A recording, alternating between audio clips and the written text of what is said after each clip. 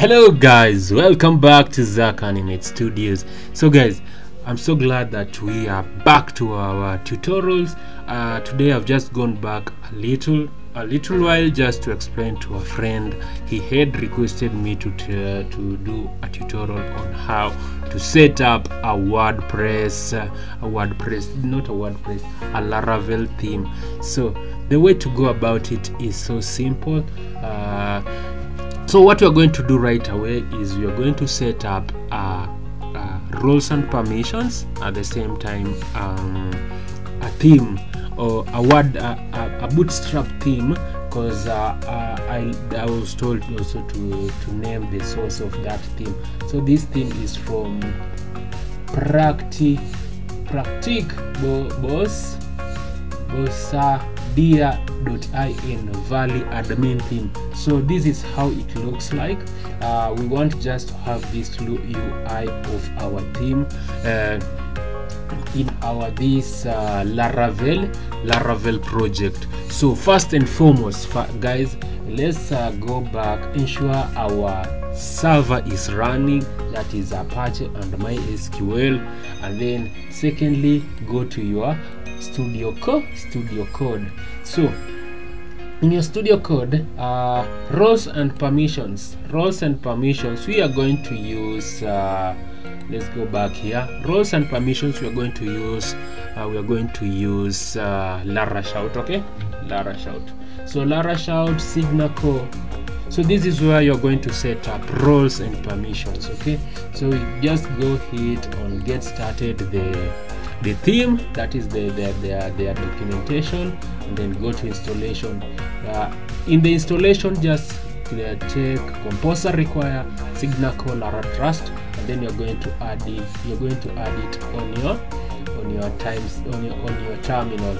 So this is tutorial app, new terminal, and then you're going just to paste there.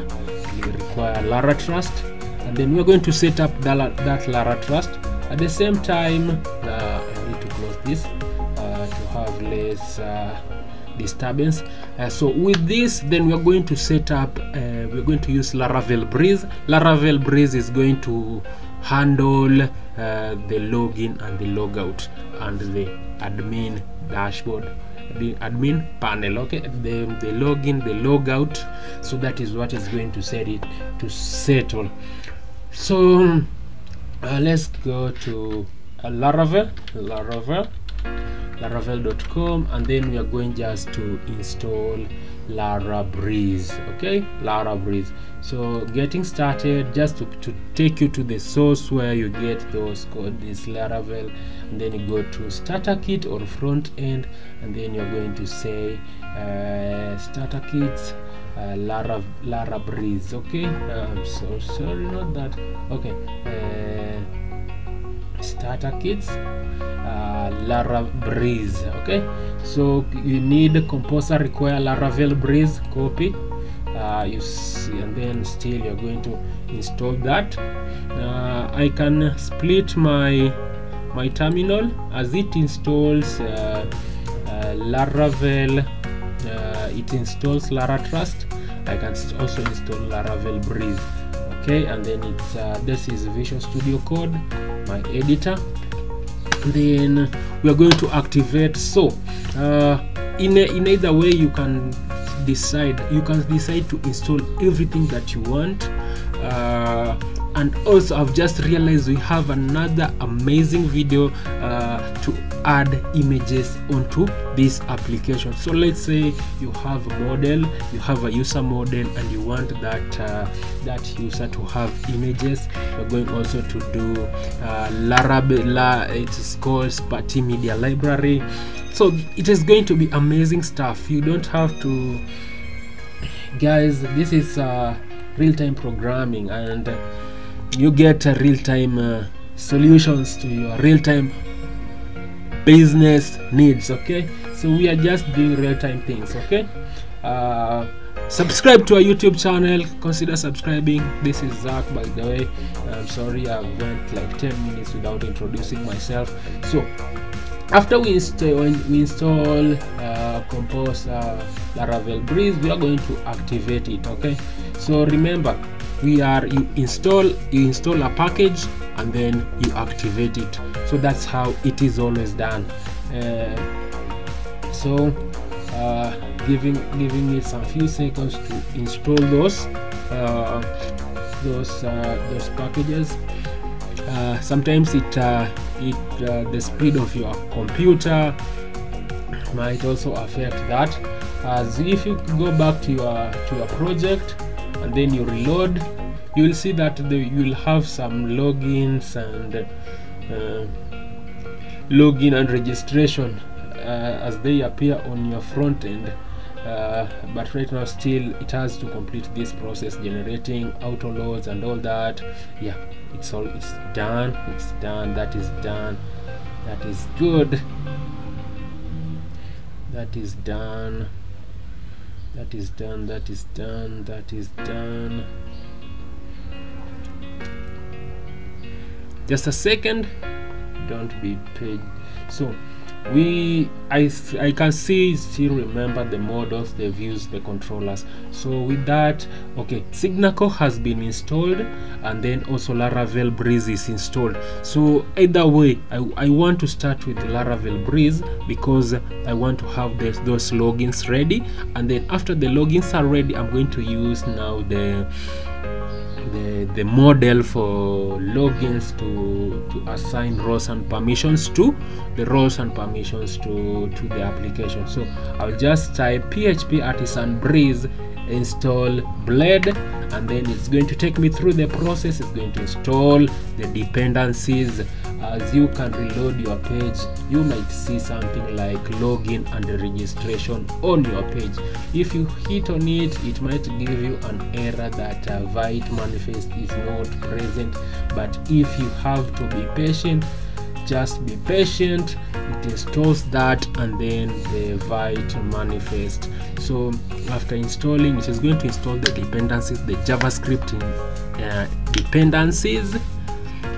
There's the JavaScript. Remember, with Laravel you can do both the JavaScript and PHP programming at the same time, and you will never have to move from one, or you configure JavaScript alone and all that. So it has been intertwined into the project. So I need to take you also. We need to install.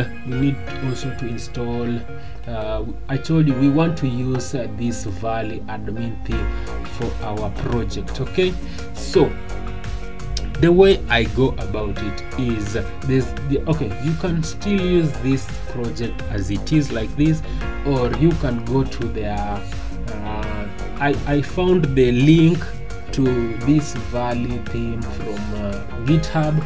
I will link the link in the description. It was from Laravel. If you have ever tried creating applications, or you have read your project, you have tried studying Laravel, you will find this code from Laratrust. Okay, so that is just where the source of information I got. There's a very good documentation also on Laratrust if you want to study how to create e-commerce with Laravel. So let's go back. It's going to just to take a second as it installs Laravel Breeze. Can we go and set up Laratrust, the roles and permissions? So let's do that immediately. Go to installation. So we're just going to type this one, PHP Artisan vendor publish. PHP Artisan vendor publish tags. Then you copy that. Then you're going to paste it on your. So basically, it has completed installing the Breeze, and then the application has started. So that is good. Now the login and the logouts are working, but let's first just hit that. So we have started setting up Laratrust. At the same time we are doing two things at the same time. I just want to explain that the logins now are working, and also the registration is also working. don't worry, I'm going to register a user, but before even I register a user, I need to go back and install I need to install the roles and permissions first. Okay, so that is what we are doing.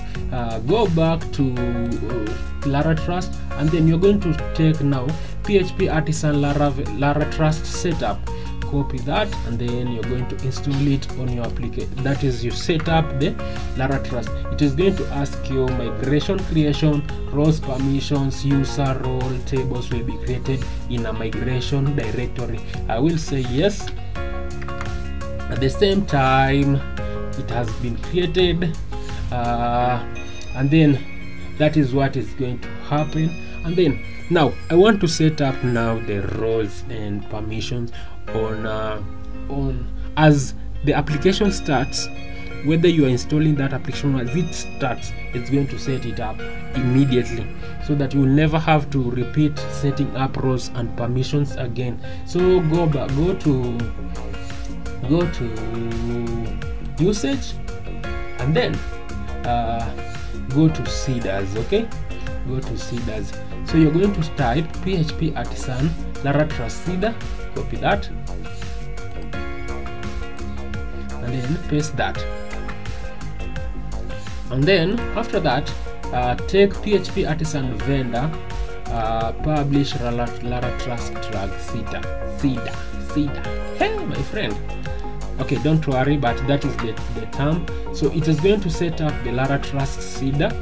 You can still just open it up. The Laratrust seeder, it is on config. So this is where you set up the roles and permissions, so on how users are going to have their roles and permissions set. So let's say you're going to have a super admin.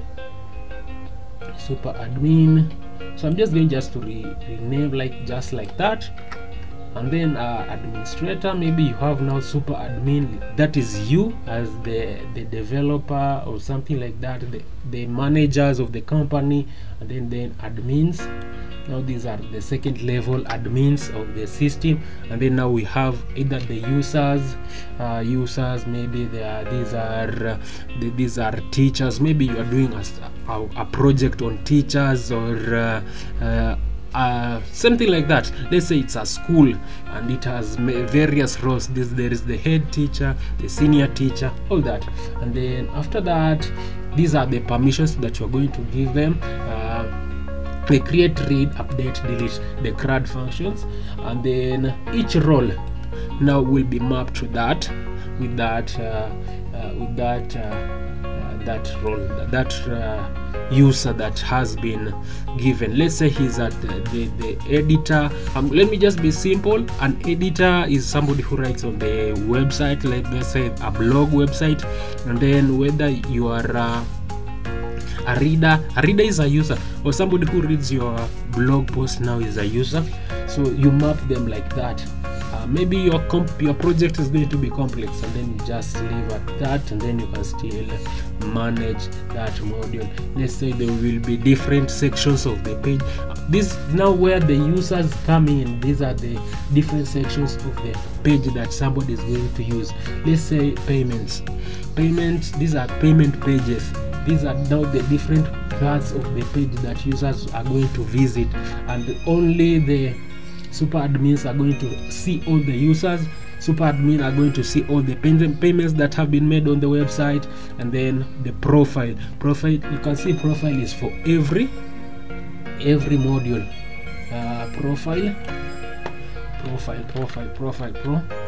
Profile. So you can still make it as the way you want to do it. So we have set it up like that, and then at the same time we are going now to add. I've just explained how to set up. Now this is the Laratrust seeder. This is called seeder. I'm just going to add this on the database. This is now, it is going to register. It is going to register what is going to be done on after the application has been written. It is going now to be published onto the database. Okay, that is the function of the Laratrust seeder. Now we have set it up. Now we need to see it into action. Before we complete like that, you can do now the migration. Okay, when you do the migration, it's going to publish all these things into the database. So before I do that, I will hit on migration. Okay, migration. So with that, you can still do a lot of things. You can create an admin user interface out of Laravel, but maybe I don't want to go in that direction. I just wanted maybe to use Valley as a way of the way I wanted to do my thing. So because I find it is very beautiful to use, and it has a lot of it's a nice design. Okay, so that is what we're going to do in the next video. The video, it might be a very long video, but let's split it at 15 minutes break. Guys, let's do the migration. PHP artisan migrate. Okay, if you want to delete something onto the database, you db wipe, you hit that, and then you do PHP artisan migrate. It is going to publish everything onto the database. So guys, let's meet on the PHP artisan migrate, and then this is going to be published onto the database. Sorry, Control C. Migrate.